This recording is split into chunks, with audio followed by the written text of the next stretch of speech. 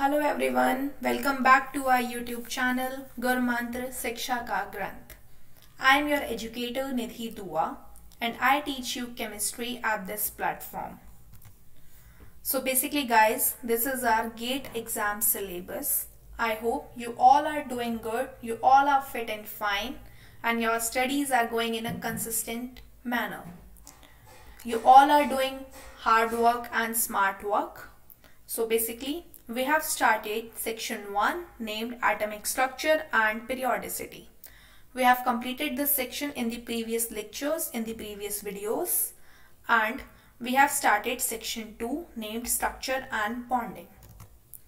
These are the topics which we have covered in the previous lectures, and this is your section 1, this is your section 2 in which we have covered covalent bond and ionic bond. Here, this is just a small information. If you have not studied about these two topics, please go and see the video of these topics, because in this particular lecture, the concept of covalent bond and ionic bond will help you to understand about the polarization. So basically, without further delay, let's get started. Our new topic, polarization. So basically, polarization in chemistry means deformation of symmetric electron charge cloud of anion by cation. Or you can say, when a cation approaches an anion, closely the positive charge of a cation attract the electron cloud of anion towards itself. Due to this electrostatic force of attraction between them, at the same time, cation also repel the positively charged nucleus of anion. As a result, the deformation of symmetric electron charge cloud of anion by cation is called polarization of anion. Generally, cation with smaller size or with high positive charge cause the high polarization of anion. Due to the both combined effect, the attraction and repulsion, the attraction between electron cloud of anion to the cation and the repulsion between the positive charge of cation to the positive charge of anion, cloud of anion is bulged or elongated towards the cation, and this combined effect is called as polarization. This combined effect, attraction and repulsion, is known as polarization. Basically, polarization or ionic bond is formed by the transfer of electron. As a result, cation and anion are formed. So, cation form distort the shape of electron cloud of anion, and distorted of electron cloud of the negatively charged ion by the positively charged ion is known as polarization. And the ability of cation and anion to polarize a nearby anion is called as its polarization power of cation.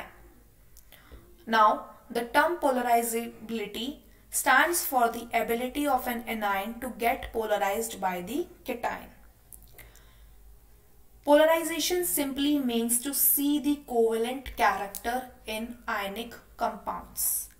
You can simply say this statement: polarization means to see the covalent character, to check the covalent character in ionic compounds. That's why it is written here, polarization is directly proportional to the covalent character. Polarization of anion causes some sharing of electron between the ions, so ionic bond acquires some certain covalent character. That's why it is saying that polarization means to see the covalent character in ionic character. And when you see the covalent character magnitude in ionic compounds, this was suggested by a scientist named Fajan, and his new rules were named as Fajan's rule, which depends on a number of factors. So basically, the factors which affects the polarization are known as Fajan's rule, and the factors are as follows. Number 1 is the size of cation. Polarization of anion increases as the size of cation decreases. which means polarization is inversely proportional to the size of cation. For example, when you talk about in a particular group, in particular series of a group, BeCl2, MgCl2, CaCl2, SrCl2 and BaCl2. As you know, if you move from top to bottom, along top to bottom, size of cation increases. Be, Mg, Ca, Sr, Ba. Size increases from this series. If the size increases, the covalent character will decreases and the ionic character will increases. Next you have size of anion. If the size of anion increases for a given cation, the covalent character will increase, which means polarization is directly proportional to the size of anion. And when you move along the group, along in the group of halogen, group number 17, you will see the size of anion increases. If the size of anion increases, polarization increases, which means covalent character will increases, because you know polarization means to check the covalent character. If the covalent character will increase, the ionic character will decrease. I hope now you all are cleared about the polarization means. What is polarization? What stands for polarization? Next is the factor, that is charge of cation and anion. So basically, as the charge of cation increases, polarization increases. As the charge increases, the covalent character will increases. For example, in this particular series, NaCl, MgCl, AlCl3, SiCl4. When you move along the period, you will see sodium has single positive charge, magnesium has twice the positive charge, Al has +3 charge, while Si has +4 charge. Along the period, charge of cation is being increasing, so the covalent character will increase. If the covalent character will increase, then ionic character will decrease. Now you have the most important topic of the application of the concept of polarization. Here I would suggest to please note down these points, learn them accordingly, because this is the most important topic of this particular lecture. So as you have seen, the polarization power of a cation is usually called ionic potential. And this ionic potential is also known as charge density. Ionic potential is represented by a symbol, that is your phi. This is a phi symbol, which means phi is equals to charge upon size. Phi is directly proportional to charge on cation, while it is inversely proportional to size of anion. This ionic potential is used to determine the covalent and ionic character of a molecule.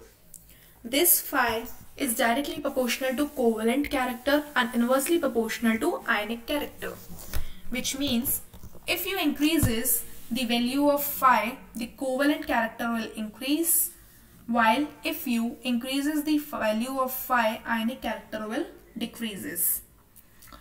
From left to right in a period, value of phi will increases, and if the value of phi will increases, then the covalent character will increases, because you know phi is directly proportional to covalent character. For example, when you talk about this particular series, sodium, magnesium, aluminium and silicon, charge is being increasing. If charge is increasing, value of phi will increase, because you know phi is equals to charge upon size. If phi is increasing, then covalent character will increase, and if covalent character will increase, the ionic character will decreases. Now in next example, in particular group from top to bottom, the value of phi will decrease. Why? Because the size of particular cation will increase. As you can see in this particular group, from top to bottom, size will increase. If size will increase, value of phi will decrease, and if value of phi will decrease, then the covalent character will decrease and ionic character will increase. Next point is point number 2, that is to determine the nature of oxide. Here I would suggest to please learn this data accordingly.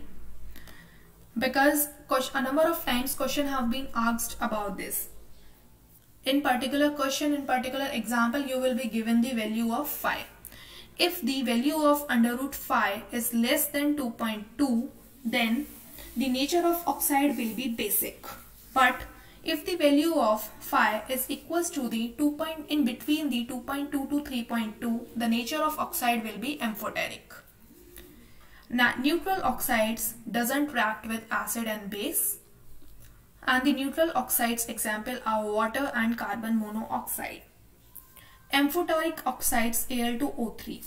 Amphoteric oxides means the oxide which can reacts with both with metals or non-metals, and aluminium is one of the element which is amphoteric in nature, which can reacts with metal as well as with non-metal.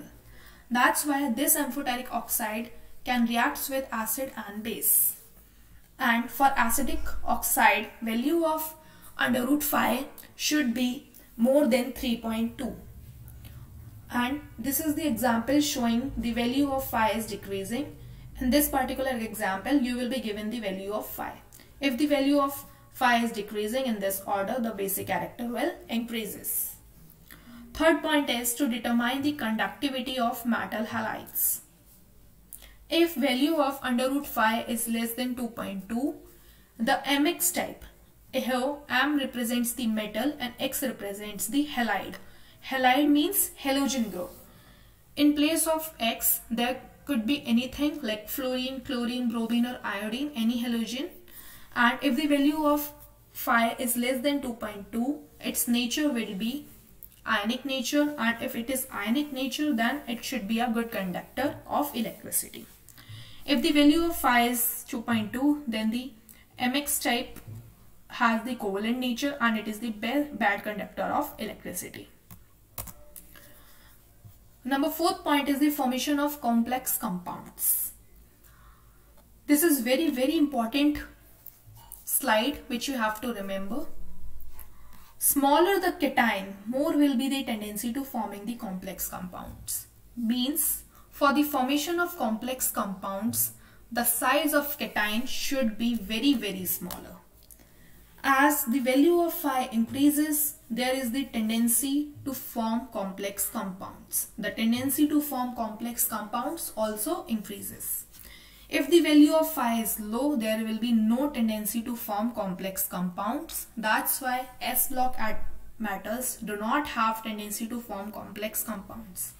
But the exceptions are lithium, beryllium and magnesium. Although they have small size, but they can form a complex compound. Next is D block metals have the tendency to form complex compound. D block metals can form a complex compound. Next is the color of compound. As the value of phi increases, the covalent character increases. And if the covalent character increases, the color of compound, the color intensity of compounds will also increases. That's why it is written here, more the covalent character increases, more the covalent character, more will be the color intensity, or color intensity or color density is directly proportional to the value of phi. That is your ionic potential. For example, when you move along the group AgF, AgCl, AgBr, AgI, when you move along this series, you will see that AgF is colorless, while moving towards the AgI, the color of the compounds is increasing. The color intensity of the compounds is increasing. From colorless to it becomes white, then light yellow and then yellow. Next point is diagonal relationship. Many elements shows diagonal relationships with each other in the particular periodic table. These diagonal relationships is being shown by the elements because they have the same value of phi. Since the value of phi for Be plus 2 is almost of the same order as of the diagonally Al plus 3, hence have many similar properties. If two elements are showing diagonal relationship, they should have the same order of value of phi That's why they show diagonal relationship, and that's why they have these similar properties. Phi for Li is equals to the Mg plus 2. That's why they show diagonal relationship and they have some similar properties. Now I hope you all are cleared about the effect of polarization, about the Fajan's rule and the application of polarization. This topic is very important as for the GATE exam. Now, in case if you are new here on our YouTube channel GurMantra Shiksha Ka Granth, please do like, share and subscribe. You can also join our Telegram channel named GurMantra. Here you will get free PDF, free notes and the recent updates of your exam. You can also visit our website. You can also join our Facebook page named GurMantra Shiksha Ka Granth. For further queries, you can mail us or you can contact us on the given number. Thank you very much guys. I hope you liked the video.